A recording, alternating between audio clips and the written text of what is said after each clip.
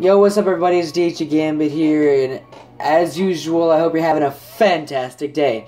So anyways, I found out today, since there was an update on 360, and that's all I got, that in our zombies, they added, we can put multiplayer camos on the guns in zombies. And as you can see right here, I found out that we now have dark matter camo. So I cannot wait to unlock that.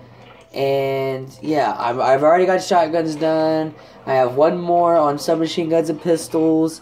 I have 3 done on assault rifles. So I'm gonna try and go for dark matter, guys. And the diamond camo for the Xbox 360 decided to change it to what it looks like for next. It looks like what next gen looks like, but it's for 360.